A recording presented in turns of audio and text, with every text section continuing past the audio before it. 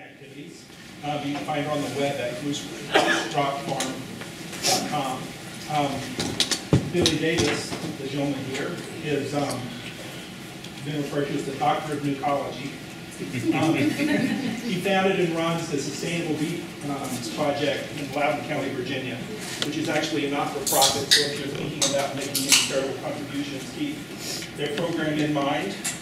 And they've done much to advance both the science and the practice of making nukes and integrating them into your beekeeping activities, whether you have a handful of hives or hundreds of hives. And Landi and Billy will both talk about the advantages of doing that. So since we're running a little bit late, why don't we go ahead and get started? I think Landi's going to go first. Okay. Hi, guys. How many of you have been keeping bees for 5 years or more? Raise your hands. Oh, hi, Kim. Hi, Landi. Okay. Not too many. How about for 3 years or more? Okay. A few more. 1? 1 year. 1 year. Okay. So we've got a group of like kind of mostly middle, a couple of years experience for the most part, and a few old timers. Okay, it just helps to kind of know. And if I'm blocking anybody over here, just give a yell, okay? I kind of have to stay close to this to advance the slides. Nucleus colonies. I'm going to give you guys an overview of nukes. And then Billy is going to go into the details of how he sets up and manages his nukes in his queen rearing project, you know, down in Virginia. And it's really kind of a unique way of doing it. Mine is a little more basic. You know, I haven't progressed quite as far as Billy has, but it also highlights the differences in climate, because everything you do with your beekeeping is very specific to where you are. Your nectar flows, your climate, you know, when things happen, where you actually are with your bees. So those differences are critical, which is why, you know, when Chris told me about this, I thought it would be valuable to get like the two different viewpoints. So why would you want to raise nucleus colonies? Like everybody's talking about nukes now, so why do it? Obviously you buy nukes, right, in order to increase your colony numbers. So if you can raise them instead of buying them, it'll save you money. We all like to save money, we know that. If you have a great queen who made you 5 supers of honey and is like you've never been stung by any of her bees, even in the middle of the dearth in summer, and you'd really like, and she has hardly any mites, and you know you'd really like to keep that genetics in your operation, you can use nucleus colonies to preserve and propagate those good genetics. So it's a way of making our beekeeping efforts more sustainable by continuing lines that are good.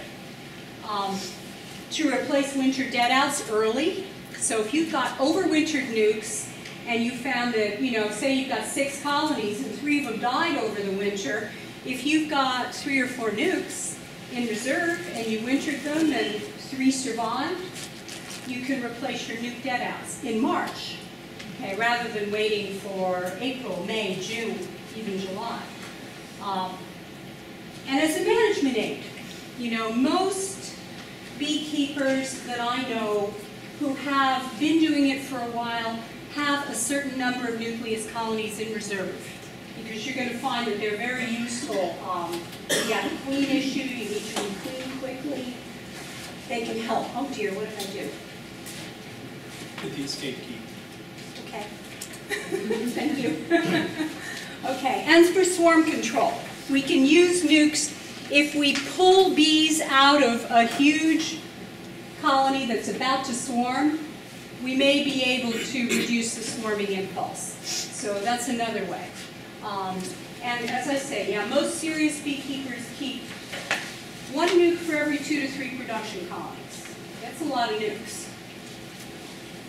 When do you make up your nukes? The timing of when you make your nukes is critical, and the timing of it is a function of why you want those nukes. There's a lot of different reasons. If you want to replace winter losses or build up your colony numbers, you make up your nukes in late spring to early summer so that they can overwinter and you'll use them the following spring. If you want them for swarm control, you're going to pull bees from your production colonies for those nukes about a month before the major nectar flow. Okay, so that we're talking about April for swarm control. And for colony buildup, late spring, early summer in our area is when? June. Okay? For queen production or storage of replacement queens during the major nectar flows, May and June, and maybe a little bit into July.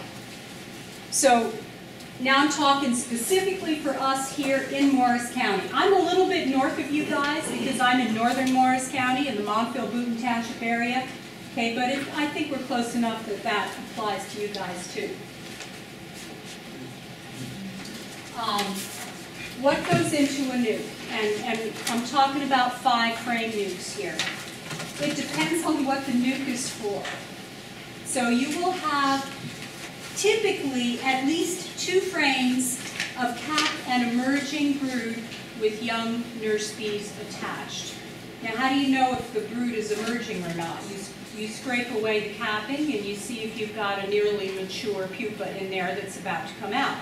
Or if you've got a frame that's got a ring of capped brood around an open space, maybe that the queen is starting to relay with eggs, that ring is coming out, and what's in the middle has already emerged. Eggs and very young milk brood with nurse bees. You need one of these frames if you're asking this nuke to raise a queen.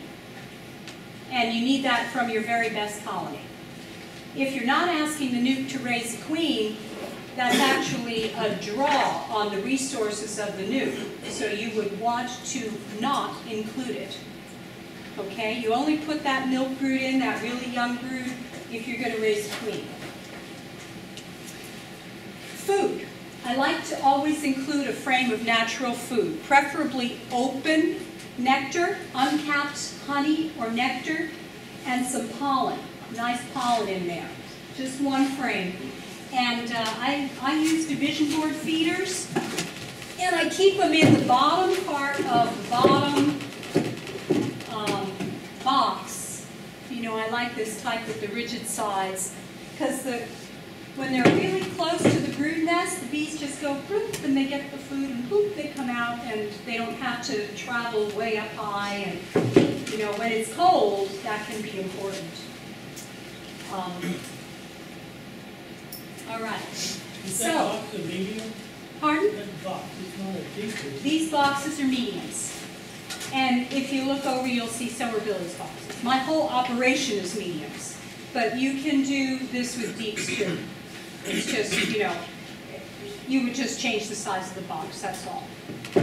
But you can do it, you know, and you can use mediums very successfully. I have no problems with mediums. They work very well.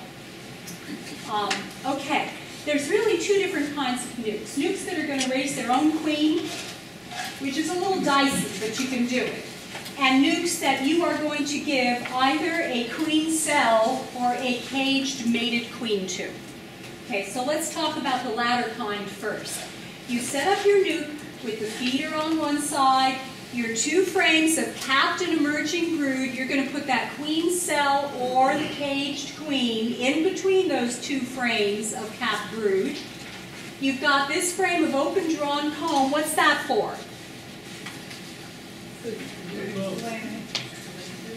I think she said it, laying eggs, right? When that queen comes out, she's got to have a place to lay. So if you give them cells that are all full of stuff, where's she going to lay? Okay, so she needs a frame of, not foundation, please. She can't lay in foundation. I mean, if you have no choice, give them foundation. They'll draw it out as fast as they can, but she really wants someplace to lay. And that food frame, the uncapped honey and nectar with pollen in it. So that's how you set up for either a mated queen or a queen cell. All right. If you're going to raise a queen in this nuke, you've got your feeder, the capped and emerging brood, 2 frames, and then instead of that frame of just empty drawn comb, you've got a frame of eggs and very, very young larvae, what we call milk brood, and they should be floating in a sea of royal jelly. Okay, barely, not even bigger than the egg. That's the age, the ideal age is 24 hours.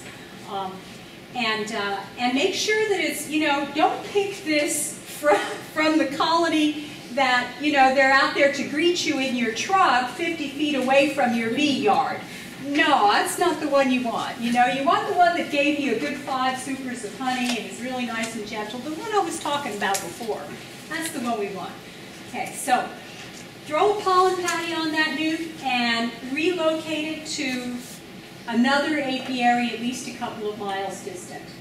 Now, this is where you guys can help each other. You can call each other up and say, I just made up some nukes and I need a place to take them. Can I borrow your bee yard for a couple of days? That's all you need. Take them away for a short period of time, and then you can bring them back. What happens if you don't take them away? They go back to the hive? Thank you. Yes, they just go right back home. And all your efforts were for nothing. Especially if there's no queen in there. They're going to go home. Okay. You really need the good nutrition when you are trying to raise a queen. We'll talk about that a little bit more. Okay, so yes, put those newly pulled nukes on your truck and drive away and set them up somewhere else so that the bees do not know where they are. Very important. I did it again. Maybe we can do it. Okay. A nuke that is raising a queen. Okay, when we raise queens commercially, we... How long do they have to be in the other bee or? A few days. You'll see, actually. You'll see that the foragers have oriented to that hive. They're no longer flying around looking all confused, scratching their little heads with their little antennae. They've decided that's home now. And once that's happened, you can take them back because they've forgotten the old location. It's usually just a few days. Okay. When we raise queens commercially, we make up colonies that are much larger than like normal colonies. 3 deeps, full of bees, young bees, brood, and food. You want a super duper colony to raise or to finish a good queen cell. So if you're trying to raise the queen with a nuke, there are drawbacks. You're dealing with a little colony, so it's not the ideal situation. But you can do it. The most important thing to remember is that in order to raise really good queens, you need a lot of very young, very well-fed nurse bees. So you're going to have to shake extra nurse bees in from frames of open brood, where nurse bees are feeding open brood. You want to shake those into your nuke. You also need exceptional nutrition because those nurse bees have got to eat pollen to make brood food, to make royal jelly, to feed the cells. So if they don't have enough coming in, and it's a nuke, and they've got a lot of nurse bees and not a lot of foragers, you have to supply it. All right, so if you have a nuke that's raising a queen, you're going to have to make up for the innate deficiencies of this little tiny hive that you have put these bees in by giving them a lot of food. Shake in several frames of young bees and make sure they never run out of sugar syrup, and you give them a good pollen substitute and make sure they never run out of that too. Okay? It's not a bad idea to give them a second box that is just honey and pollen, frames of pollen and open nectar and honey as insurance. And if you're going to do it in a nuke, this is really good advice. Do it during peak nectar flows. Don't try and do it in August. You'll have much better success raising a queen in a nucleus colony if you do it when there's natural food coming in. Okay, so when do you check this nuke? If you've introduced a caged queen, all you need is 3 to 5 days for them to let her out and see if she's laying. If it's a queen cell, a mature queen cell is going to emerge within a day. Give her 2 weeks to mate, okay, and then check and make sure you've got eggs. If she hasn't mated in 2 weeks, she's probably a dud. If they're raising their own queen, after 3 weeks, you'll definitely have a virgin in there, okay, because they're going to start with a larva that's 1 to 2 days old, typically. And she's been an egg for 3 days, okay, so you've got 4 to 5 days, and it takes how many days to make a queen? 16. 21 for a worker, okay? 16 for a queen, 24 for a drone. So if you've got 16 less 4 or 5, we're talking 11 or 12 days, okay, for the virgin to emerge after you've given them this cell. No, after, not cell, you've given them the frame. So after 3 weeks, she comes out, okay, and then it takes her 1 to 2 weeks to mate. So 3 to 4 weeks, you should have a mated queen in there. You look so confused. Did I say something confusing? No? Okay. Just a lot of numbers. All right. So now what do you do? Now you've got a nuke, you've got a queen, you know, she's laying eggs, she's producing more bees in this box. So you can use that nuke to replace a bad queen, a queen that's become a drone layer or just like isn't all that great, you don't like her, and fix a hive that's queenless. Okay, but not if they have laying workers. If they have laying workers, you have to do it a little bit differently.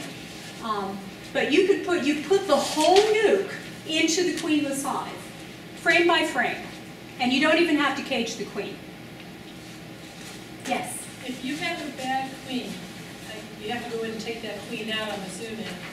And how many days before you introduce the new nuke? 1.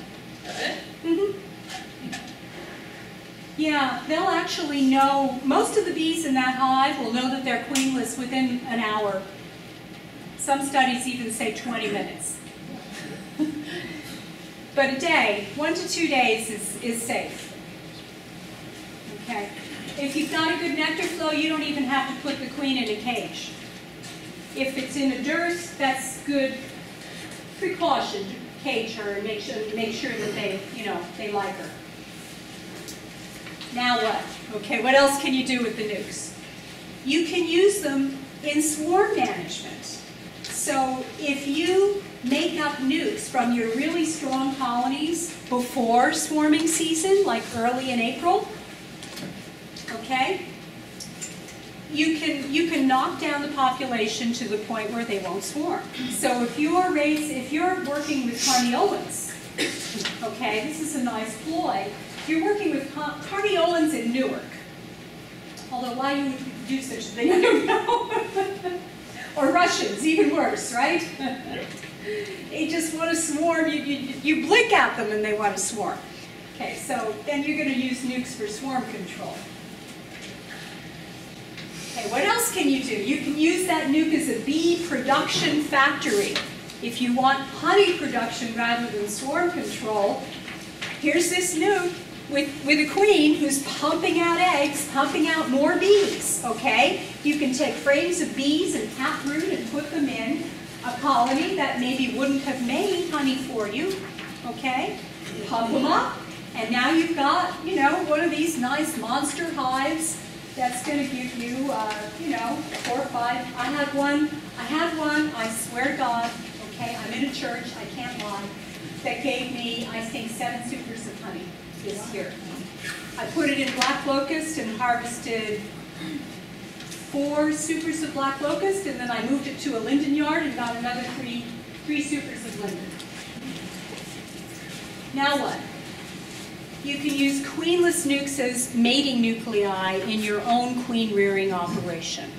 Okay, everybody wants to do this eventually. Every beekeeper will want to do this. Wait a few years, get a few years of experience under your belt, but this is a lot of fun. That's me with my glasses trying to craft. Actually, I really like crafting. It's kind of fun. You grab from your very best colonies and you will raise queens that are perfectly suited to your area, that will overwinter for you, you know, and the more you do that, the better suited your queens are. You can keep that nuke with its young, vigorous queen, okay, give them a second story and overwinter them, and then next year you're going to use them to replace your own losses in your own operation or build up your numbers.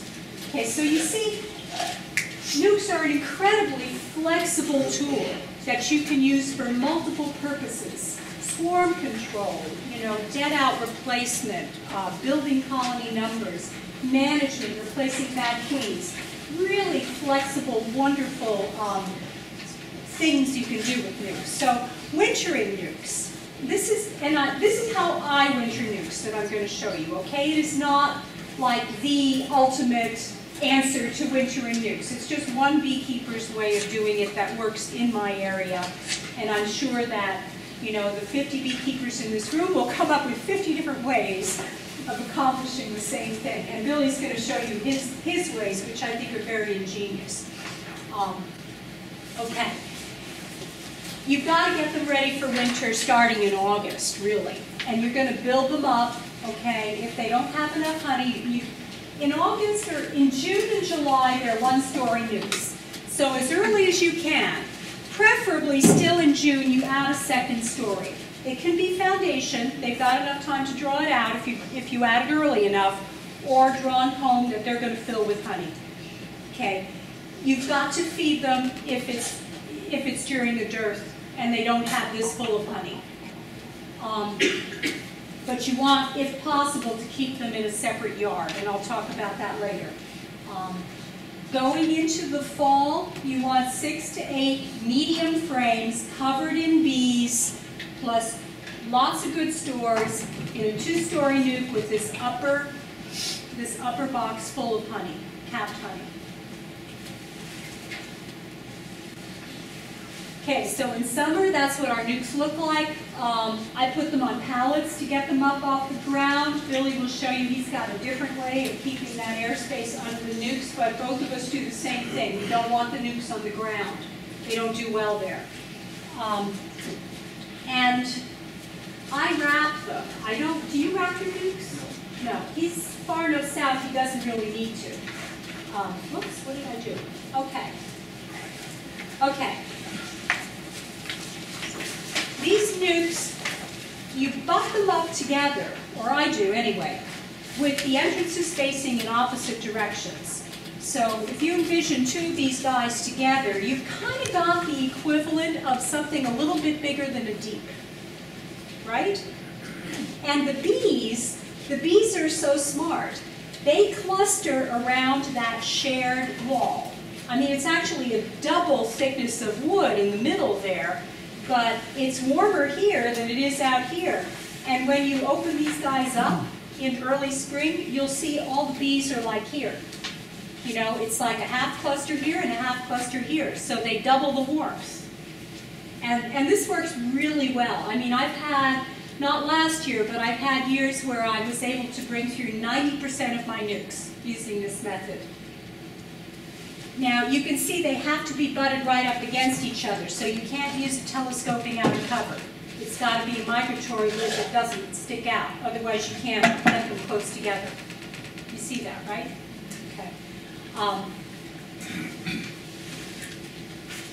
So you get them butted up, and then this is my own little idea. We do a lot of internet orders, so I have these big rolls of bubble wrap. And I think to myself, hey, you know, I could put some bubble wrap and get like an airspace in between the nuke and the wrapping, the tar paper, and that will help insulate it some more. So I never tried doing it without the bubble wrap. That I should probably try that just for the sake of experimenting. But I do know that it works. So after I wrap everything up with bubble wrap, just using a staple gun. In fact, if you look at my nukes, you'll see all the staples that I still haven't pulled out of them. I use 15-pound tar paper, okay, to wrap the whole thing up just like a Christmas package. This is what I use as an inner cover. All right, it's actually a piece of painter's tarp, which is impregnated with plastic on one side, so it kind of holds together pretty well.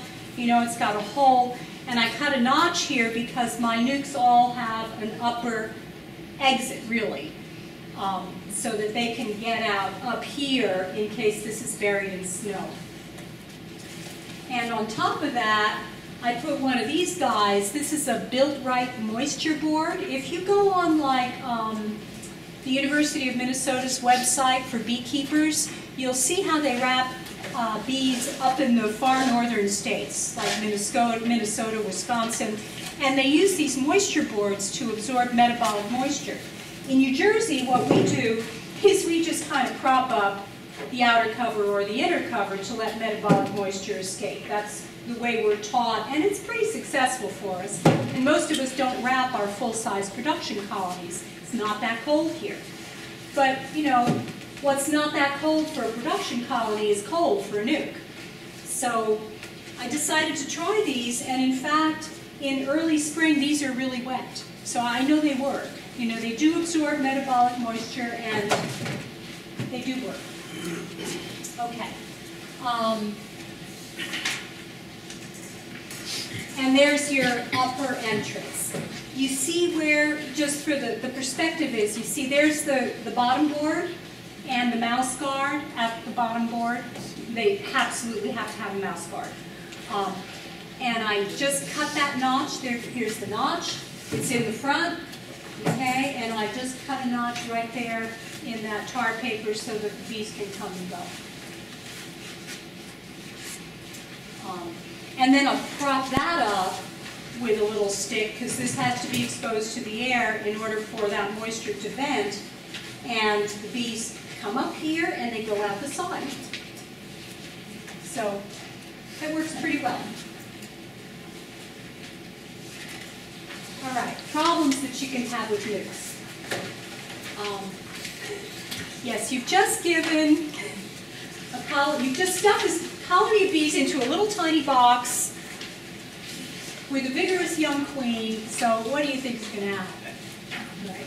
You got to watch them, okay, because they will swarm on you, particularly if it's a very vigorous, good queen. You know, sometimes you got to have extra boxes or pulled frames. Robbing, I have found, is a major, major problem with nukes in this part of the world when we get into a dearth. Last year we had a terrible dearth, really bad. And I was feeding bees. I had all of these nukes here in the same yard as these production colonies, and they were getting robbed like, I just could not stop the robbing. And just a regular entrance reducer wouldn't work, wasn't working, and I devised this little robber guard, you know, which I thought was such a grand idea. The concept of this is, okay, of course, the entrance is down here, and the aroma of that sugar syrup and honey is coming out here. So the robbers come, and they want to get in here, where the aroma is. Now, the bees that live inside are oriented to this exit up here. So they know that that's how you get in and out, but the robbers don't. Okay, so theoretically that sounds great. And I've seen designs, I mean, this ought to work, right? Well, what actually happens is that some robbers figure it out, and there's fighting that goes on. Okay, and then what happens is this entrance gets blocked by dead bees. They can't carry the dead bees up and out. They get overwhelmed with dead bees, and the entrance is blocked and they die. And it happens, you know, like that. And I'm like not out there every day checking. So it took me a while to figure out what was happening, but I kept finding dead nukes. Varroa mites. Okay. If you pull your nukes, and when I say pull nukes, I mean you're pulling bees and brood from a colony that has just been treated for varroa mites, you're probably okay and you probably don't need to treat again. But if it's a really bad year, okay, and you're pulling from colonies that were not just treated, you need to treat for mites. I lost most of my nukes last year to mites because last year was a banner year for mites. Okay, I don't know how many of you guys have varroa losses, and I treat, I treat every summer and I treat on time. But last year was such a great year for mites. It's like those chipmunk years, where your cat is bringing in chipmunks like every day. There's a chipmunk in the house that you got to catch and release. And then, the next year there's no chipmunks. Well, last year was a great year for the mites, right? Not such a great year for the bees. So this is what we're doing for, I treated everybody for mites in spring with formic acid. Okay, not the nukes, but the full-size colonies. Then pulled the nukes. And this year I'm going to treat the nukes and I'm going to use Apigard. Why Apigard? Why not Mite Away quick strips? Because the nukes are too small. The nukes are too small. And you cannot cut the Mite Away quick strips. Okay? If you cut them, you are changing the release rate of the formic acid and you're actually giving them an overdose. You think you're decreasing it, but you're not. You're making the dose of formic acid higher for a short period of time. And it's enough to kill the bees. So, but you can use Apigard, which is Thymol, and use a quarter or a half dose with the shim, okay?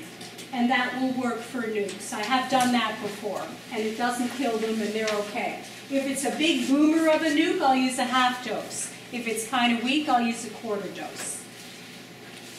But you got to at least consider varroa.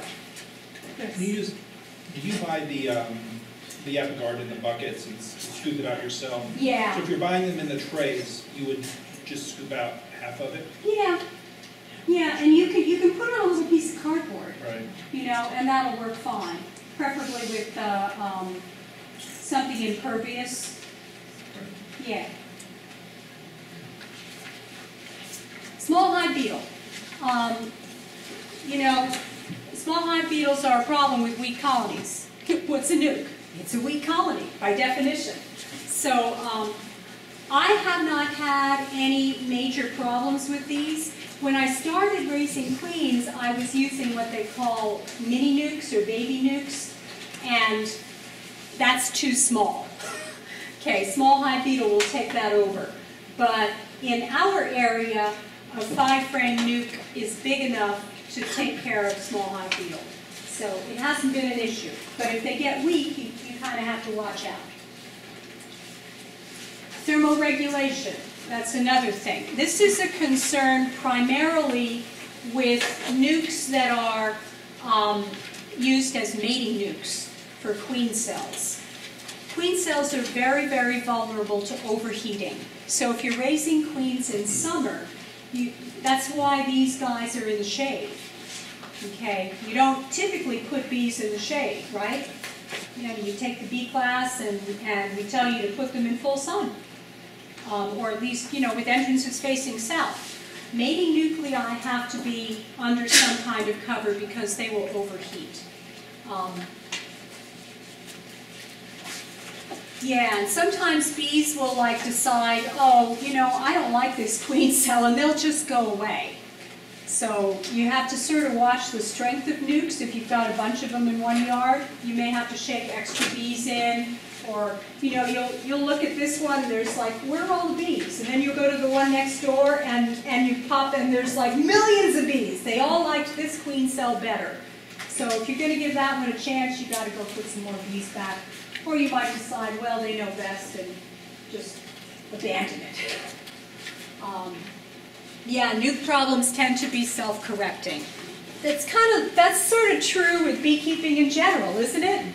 The problems tend to be self-correcting. You make a mistake, the bees are the best teachers on the face of the planet.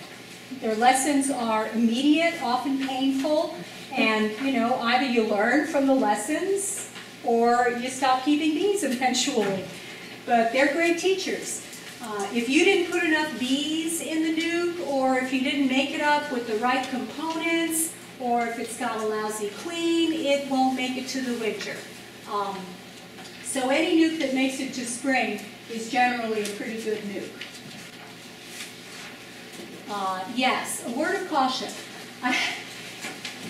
Billy, do you remember our Russian friend Jane from Rhode Island?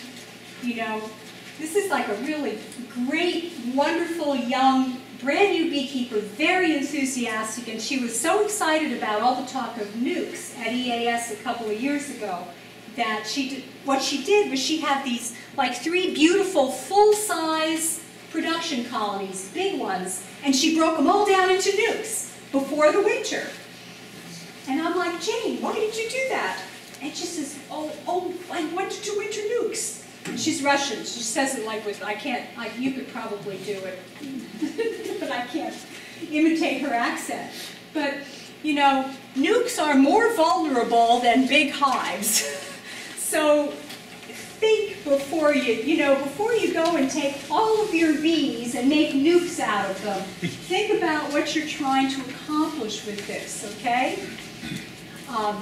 And every frame of bees that you take from a production colony weakens that colony, all right? Makes it that much less honey that colony is going to produce. So, you know, you have to find the right balance in your operation between nucleus colonies and production colonies.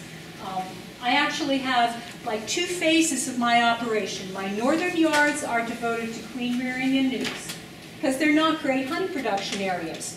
My southern yards in Pine Brook are devoted to honey production. I don't pull bees from those yards for nukes, because I don't want to weaken those bees. I need those bees to make my honey crop. Okay, yes. And that's all I've got, and Morabile Dig 2, there's plenty of time. We're actually running on time now. Yes, questions? How do you know when it's time to take your nuke and put it into a bigger colony, or put it into a new colony, a new hive? You wait until they're like bubbling over and run the risk of them swarming, or? Anytime your nuke, okay. The answer to that question really is a function of what you want to do with that nuke. If you want to keep it as a nuke and winter it as a nuke, then you're going to have to pull frames out of it and give it empty frames, okay? If you want, if it's early spring and this is an overwintered nuke and you want it to make some honey for you, you're going to put it in full-size equipment and let it build up. You know, so it all depends on what you want to do with it. So you can actually keep the nuke going as long as you want. You can keep it going indefinitely, yes. Just by pulling the brood out. Right. You just have to keep it from swarming. More questions? Yes. With the robin and the little device that you The robber created, screen, yeah. Did you ever evolve to something else, or that was just your one experiment? Yeah, my solution to that problem is to take the nukes to their own yard and bulk feed them. Everybody heard about bulk feeding or barrel feeding? Open barrel. An open barrel with straw in it. Actually, I use 5-gallon buckets because I can't handle barrels, but 5-gallon bucket with a good bit of straw in it, some sticks sticking out so bees can crawl out. The cover just pop down on one side, but with a stick holding it open so there's an entrance, and bees will come, and if you put that 300 feet away from your bees, they'll just come and rob it out. And it's a nice, it's a really easy way of feeding. You know, really easy way of feeding, and a good way to build them up. Yeah, you're feeding the whole neighborhood, that's true. So, you know, if you have a lot of neighbors in the neighborhood, you might not want to do that. I don't. Why don't we let, you can answer more questions, but then we'll let Billy go, and then we can do questions for both of you at the end. Great idea. You have the last question? I was just going to say, if your nuke swarms, is it like a regular hive, can it recover? Or do you have to do something? I didn't hear you. If the If your nuke nuke swarms, will it recover like a regular hive, or do you have to do something about it? well, if the nuke swarms, it was probably a pretty strong nuke. You know, but you've got to make that judgment call based on the strength of the nuke after it's swarmed.